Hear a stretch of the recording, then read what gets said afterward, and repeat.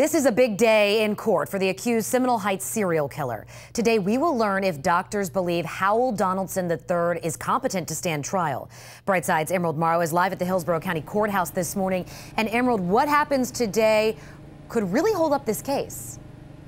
Yeah, that's right, Courtney, and that is because if the doctor says that Donaldson does not have the mental capacity to stand trial and the judge agrees, this case could be delayed until he is rehabilitated. Now, the last time we saw Donaldson III in court, it was because his lawyers were asking a judge to please allow a court-appointed psychologist to give him a mental evaluation. They didn't explain why, they didn't go into too many details, but court documents showed that defense attorneys believe Donaldson suffers from some sort of mental illness. Now, the report was due back a couple of days ago, and the psychologist should be in court this morning to go over the findings. An attorney for the Donaldson family gave us a little bit more background on the process the last time we spoke.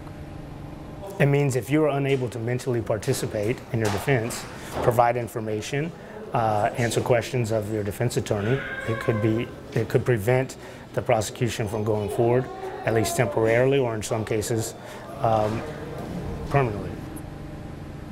Now, if Donaldson is found to be incompetent, this does mean that he would possibly go away to a hospital for treatment, but it doesn't make his possible penalties go away. Once he gets better, they would bring him back and the case would go forward. However, again, this could mean a big delay in justice for the families. Back to you.